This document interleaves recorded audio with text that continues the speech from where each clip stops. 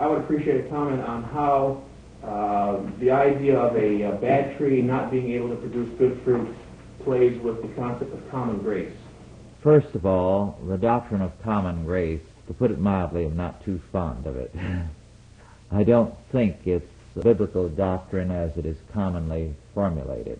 Van Til uses it because the Christian Reformed Church had a doctrine of common grace, but he reinterpreted it, and he says that what he meant by it was creation grace.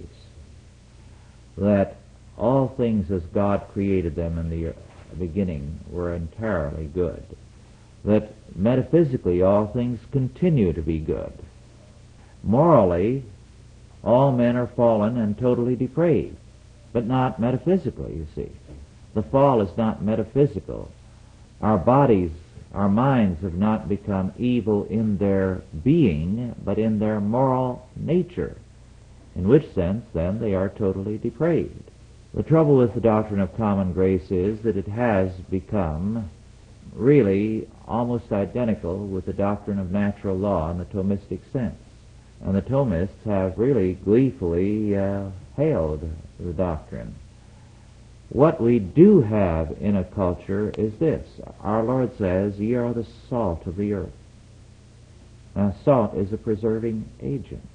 So that when there are enough Christians in a community or in a nation who are strong and who exercise dominion, they give a grace to the society of character, and the others are followers, and they follow that, so that the ungodly are governed by it, restrained by it.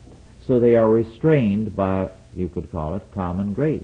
Now, in this sense, when the godly exercise their due powers under God, their calling to dominion, they're going to have an influence far beyond their circles, and they are going to be a restraint on other and more evil men.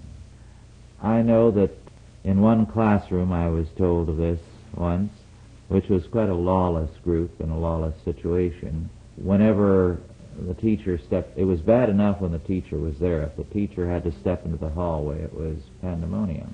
And on one occasion when they were taking a test, one student started to cut up and everybody else chimed in, and one who was trying to do his work and wanted a good grade said, "Shut up, please. Some of us are trying to take the test." And the fellow said, "Who's going to stop me?" Well, there was someone who was relatively new, been transferred, and it was a good-sized, burly fellow, and nobody knew. And he stood up and he said, "I am. Sit down and shut up." Now, he exercised a certain dominion there, so that you might say there was a common grace, in the sense that I mean it, in the classroom. They shut up.